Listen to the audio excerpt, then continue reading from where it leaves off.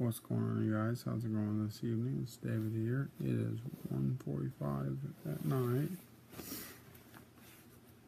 Sorry, I'm using my phone as a light because it's 1:45 in the morning.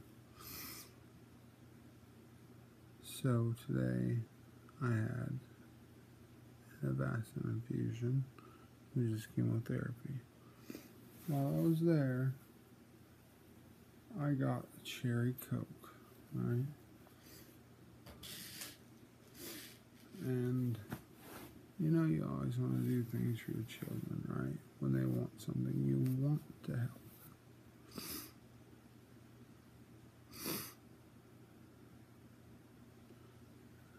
And Avalon comes over today after she got home from school. Oh, Dad, what do you got? I said, oh, there's a Coke that I got from the hospital. And I roll over and I lay down and I hear, no. You cannot drink after Daddy.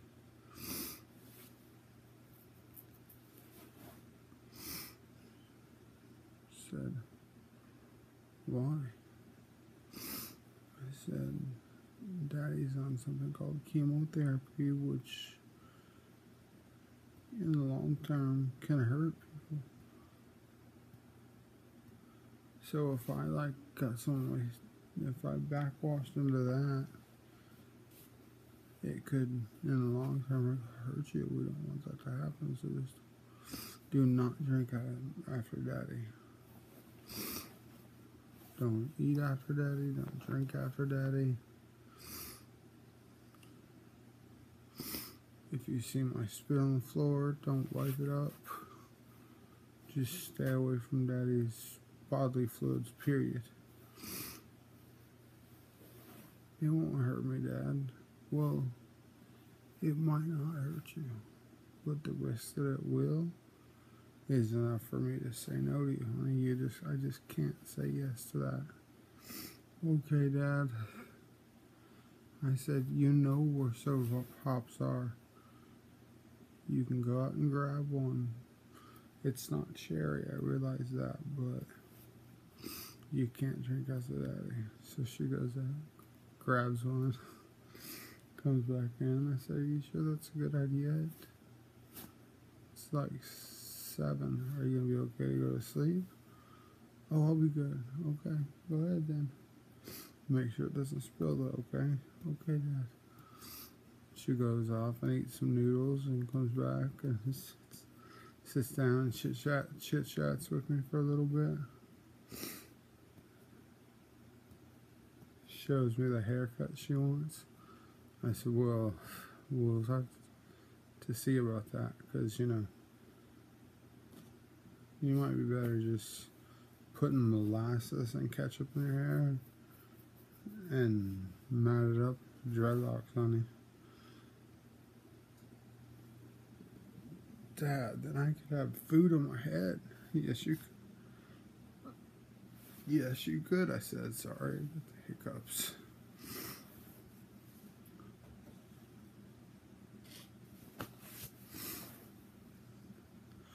You could just use ketchup and just eat your french fries like that. She said, oh, I could do barbecue sauce.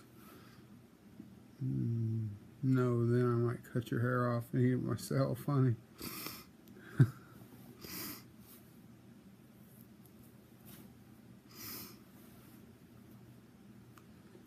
I said, if you and your mom agree to that, that's fine. If she's okay with it and that's what you want, I want you to think about it for a couple of days after you get permission, and then she wants like a scare cut, like hair up here and then really short around. And if that's what you want to do, honey, we'll talk about it, and you and your mommy can talk about it, and after that, you have to think about it for a couple of days, and then you can do what you want. And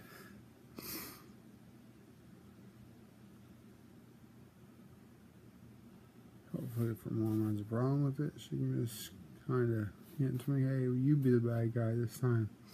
Okay.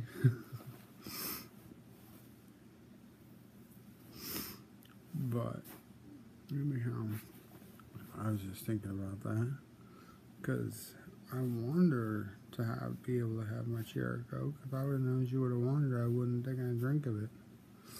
But I can't let her.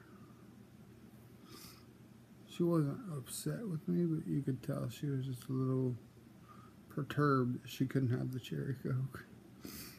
It's the same way for all the kids. I couldn't give it to Hazley. I couldn't give it to Ashley. Sorry, honey.